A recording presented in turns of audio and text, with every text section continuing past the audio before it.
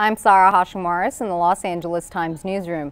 The director of the U.S. Centers for Disease Control and Prevention this week sharply criticized doctors for prescribing powerful narcotic drugs to treat patients with chronic aches and pains, overlooking options like physical therapy and exercise.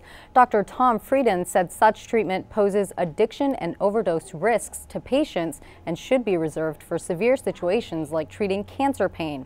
A CDC report indicates an astonishing 400% increase from 1999 to 2010 in prescription drug overdose deaths among women. That's nearly 48,000 women who died during that time. Dr. Frieden's announcement comes as the U.S. Food and Drug Administration continues to look at new controls for the prescription and promotion of narcotic painkillers. Joining me now are Times staff writers Lisa Girion and Scott Glover, who investigate and report on the use and distribution of prescription drugs as an ongoing series for the Times. Scott and Lisa, thanks for being here. So let's start off with this quickly closing gender gap when it comes to prescription narcotic overdose deaths among women. So this is something that I think surprised even the CDC researchers. Drug deaths has been a problem that has primarily hit men. We see that in our data. More men died of overdoses in Southern California in the period that we looked at than women. But women are quickly closing the gap, and the primary driver are narcotic painkillers, which previous research has shown tend to be prescribed more often to women at higher doses and for longer periods of time. And middle-aged women, there's stats about them. The fastest growing group in the United States for drug overdoses is middle-aged women, women between the ages of 45 and 54, and they're primarily women who began at least being treated for pain with these types of drugs. Now, in terms of prevention for doctors who sort of dole out these prescription narcotic drugs, which tend to lead to overdose deaths, what has the CDC recommended that they do in these situations to prevent them? Well, I mean, one thing that you need to do is carefully screen patients before you begin treating them with these types of narcotics. And then, in part of that screening process, you're looking for past history of abuse, whether it be alcohol or drugs, something that might indicate a tendency to abuse.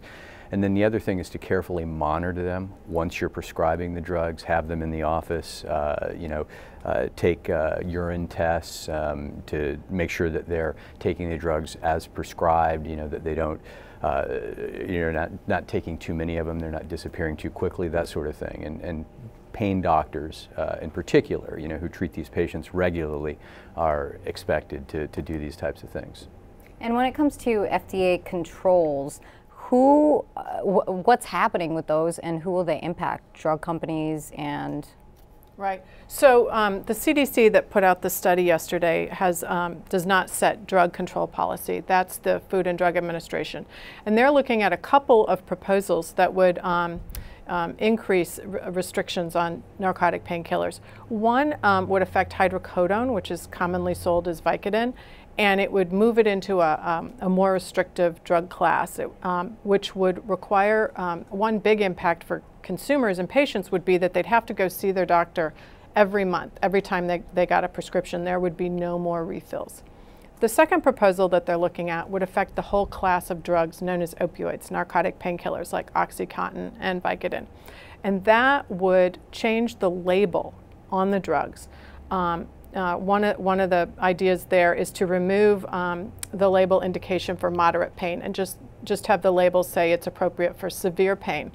And that would affect the way drug makers can advertise and promote the drugs. And then it would be up to the doctor ultimately to decide whether or not they want to go along with that label indication. If a doctor sees fit, they would still be able to prescribe it for people with less than severe pain. And when can we expect a ruling on which one of these two options the FDA may go with? Well, they're considering, I mean, they could approve both of them, they could modify both of them, or they could reject both of them, and they're not on any timetable. One of the proposals has been under consideration for almost a year. And about how many people in Southern California could this potentially impact? Oh, look. I mean, untold numbers. I mean, I think that people who are you know, in the pain lobby, the groups that talk about the need for painkillers, that sort of thing, talk about, I think it's 100 million pain sufferers in the country. I don't know that there are studies that support that exact number, but every time we write a story, you know, talking about these sorts of things, it's almost a guarantee you're going to receive an email from somebody who is fearful of, you know, these drugs being not available to them due to all the heightened scrutiny that's occurring right now. You know, these are people who are presenting themselves as legitimate patients who need these drugs just to, you know, get through the day, and they're worried that, you know, that's what's happening right now in the legislature in California and you know, with the FDA could ultimately deny them drugs that they need. All right, well, thank you both for your insights.